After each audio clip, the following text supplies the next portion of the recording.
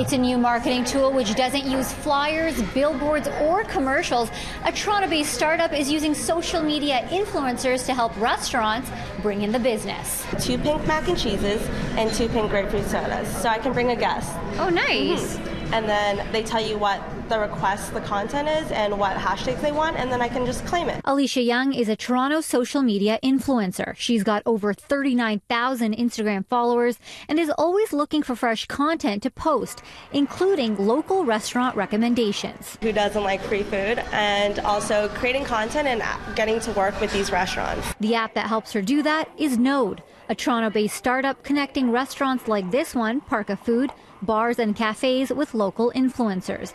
They get free food in exchange for sharing Instagram posts. Restaurants pay $100 to $200 a month to access the app. Would you say it's cheaper for restaurants to go with an avenue like this than, traditional marketing such as commercials, flyers, billboards? Yeah, significantly. So, I mean, based on just the campaigns that we've ran, we've seen that the average spend to reach the same amount of customers through Facebook ads or Instagram, you're spending about 8 times more than you would through an influencer on Node. Eric Chow, the owner of Parka Food, uses the app. That's just what people are, especially in our target segment. Very young people.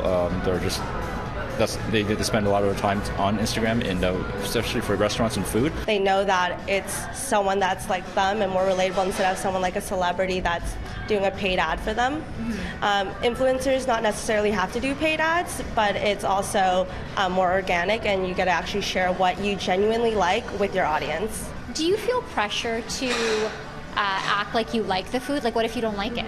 Well, if I don't like the food, I don't have to post, but obviously I get to choose which restaurants I want to work with. The app, which launched this past August, has over 40 restaurants participating and over 300 social media influencers. Maliha Sheikh, City News, Toronto.